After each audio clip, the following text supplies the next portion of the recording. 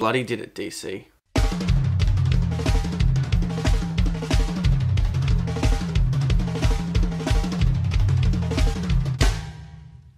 So Wonder Woman was directed by Patty Jenkins, and it's about this character called Diana, or known as Wonder Woman, that has been living on this island that only has women on it. Then her life suddenly changes once a World War I pilot crash lands near the island, engulfing her to try and help stop World War I. Now that was a lot riding on this movie, because the last two DC movies, they could have been better. But after seeing this movie, I really enjoyed it. One thing that really works for this movie is the humor.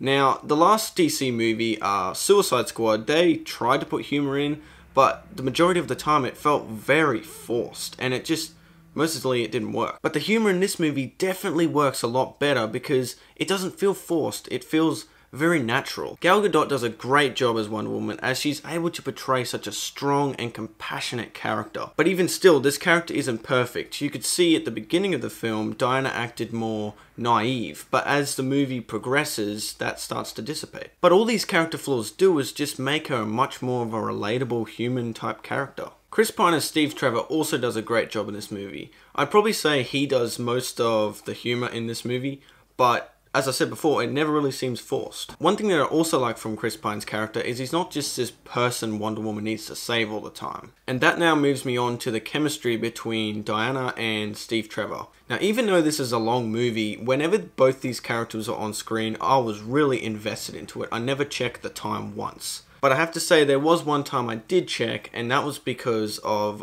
it wasn't when they were on screen, it was when they were showing like a villain scene and, you know, doing all their evil plots and stuff. So they were kind of a downside to this movie. Like, they didn't destroy the movie or anything like that, but they were pretty much just like your generic villain. Another kind of downside to this movie as well is if you're not a fan of slow motion and stuff like that, there's quite a lot of that in this movie. I didn't really mind the slow motion in this movie because I thought it really suited the style anyway. But I have to say that when it's not slow motion in the fight scenes, it's really awesome. Another downside in the action scenes is you'll notice there's quite a lot of CGI in this movie, especially in the final battle. The final battle kind of reminded me a bit of Batman v Superman, but I'd definitely say like the Doomsday battle at the end. But I'd still say I preferred this final action scene than the final action scene in Batman v Superman. Moving on to some more positives in this movie, the trenches scene.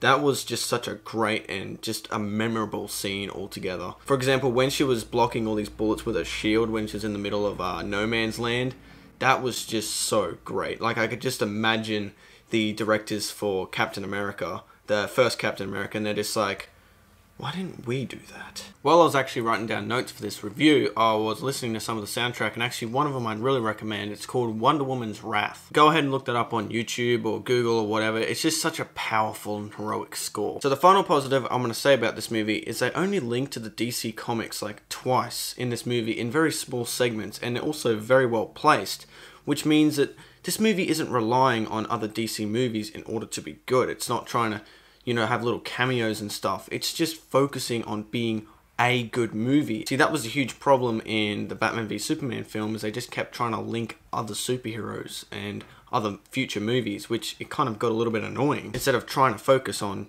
you know, making a good movie, which makes this very inviting for people who have not watched any other DC movie before, because you don't really need to know anything going into it. So this was a good movie that came with very few flaws, so I'm going to give it an 8.5. This is definitely worth seeing in cinemas, even if you're not a person that has watched other DC movies. This is even, yeah, welcoming for newcomers. And with all that, this movie is worthy of a piece of licorice.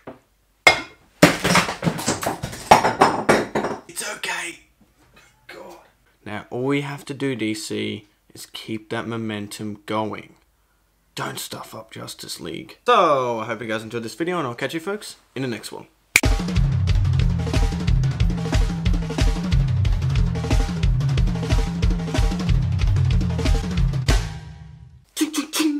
Blocking them bullets.